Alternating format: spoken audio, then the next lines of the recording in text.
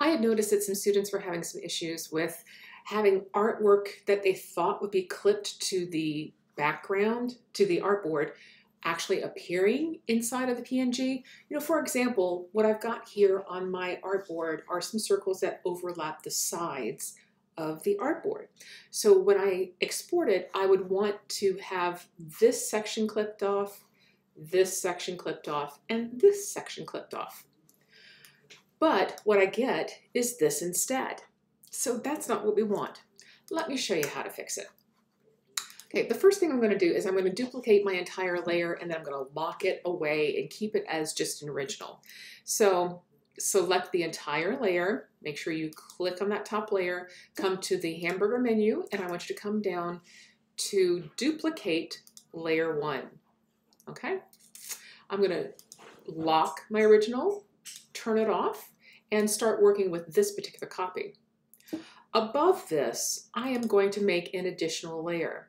And let's call this clipping layer. Make sure you have this particular layer selected and just draw out another rectangle. Now the color of this rectangle doesn't really matter, but because of what I'm doing today, I'm going to turn off the color there and I'm going to turn off the stroke.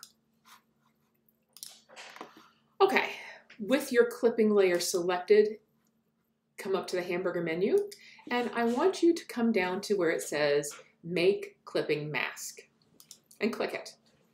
Once you do that and you twirl open your clipping layer, you're going to notice that there's a rectangle in there. Now there's nothing below it, so it's not going to clip anything just yet. What you're going to do next is to select your copy and you're going to drag it below that particular layer. And I want you to see what has happened on my artboard. The other portions of the circles are completely gone. And that's exactly what you want. Now, when you export your PNG, you'll have it perfectly clipped to your artboard and it will be what you expect. Okay guys, I hope you have a great day and you enjoyed getting a chance to work with a clipping layer.